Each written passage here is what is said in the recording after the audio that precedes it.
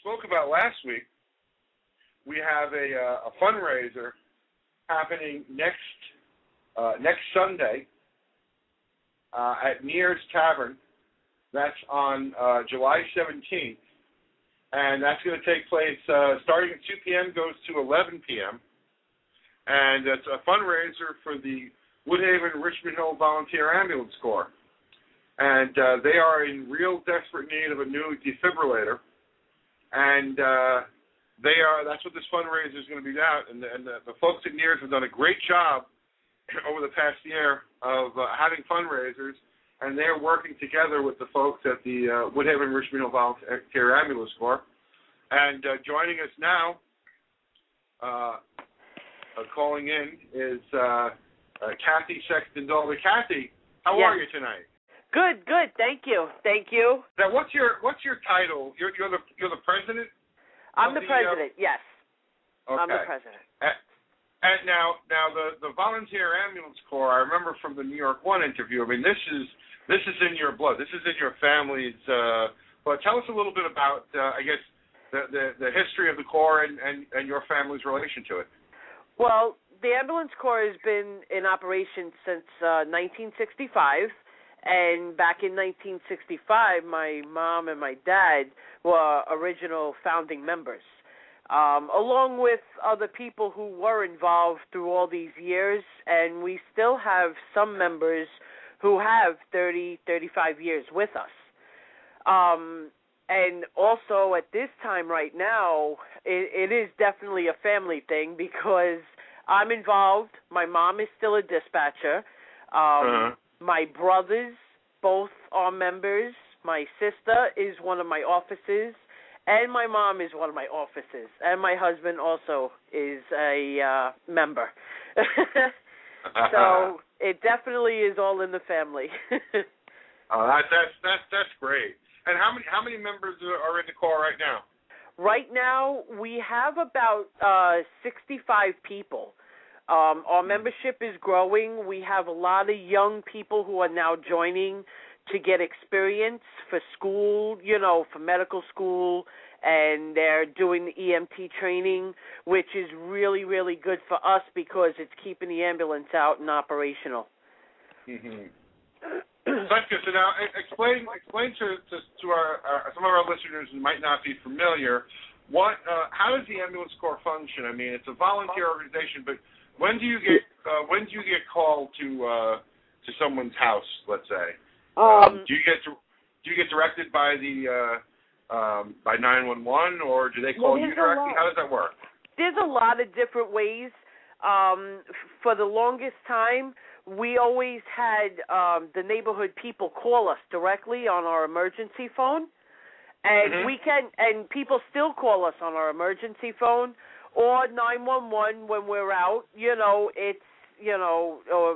listen to the radios. We also have, we're part of a backup system where, if people in Ridgewood or Glendale or Forest Hills, Jamaica Estates, we all have,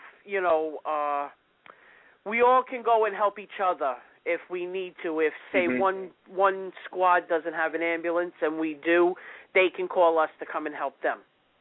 So there's a lot of different ways. Speaking of this defibrillator now, what does, I guess we've all seen it in TV shows where they put it against your, that's when someone's having like a heart attack, right? Correct. Or their heart has stopped.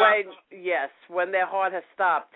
The defibrillator is a very, very expensive piece of equipment. It does run us between $3,500 and $4,500, and the expense of one, because you also need to get all the accessories that go with it: wires, extra battery, what's called the pads, which is the pieces that are actually stuck on the person. You need a lot of them because they do expire. So, as time goes by, you have to constantly buy equipment for it. So, and it is a very desperately needed piece of equipment. That's one of the biggest things that everybody will tell you, that as long as you can, if somebody's heart stops and you can be defibrillated, you have such a higher chance of being brought back than without it. Gosh, it's important you guys have this. I mean, absolutely. How many calls locally in Woodhaven and Richmond Hill and such in the surrounding areas? How many calls, on an average week, would you guys go out on? Well, right now, since we have been getting the membership higher, the ambulance has been going out more, which I am just so happy to see. But last year alone, we did almost 500 calls just in the communities of Richmond Hill and Woodhaven. That's wonderful. And just part of Kew Gardens, but, the majority was all Richmond Hill and Woodhaven. That's great. Yeah, that's great. Yeah. So, when the ambulance is out there, it's busy. You guys have been a tremendous asset to the community. We are so proud of all the work that you guys do, the good work. Thank you. We're very happy to see you get recognition, and we look forward to seeing you next Sunday. And we're gonna try and get as many people out there, and we encourage folks to come out to Neirs, and and just hang out. There's there's going to be barbecue. There's going to be music. Yep. Some raffles. We're working on also getting raffle prizes and stuff. And of course, that's a little hard, but people are trying to help us with that also. Sure. So sure.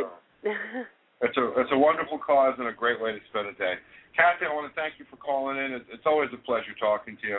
You too, Ed. Thank you. We'll be seeing you real soon. Okay, great, and I hope you feel better. Thank you, pal. Appreciate it. All right, take care. All right. Bye-bye, Kathy. Bye-bye.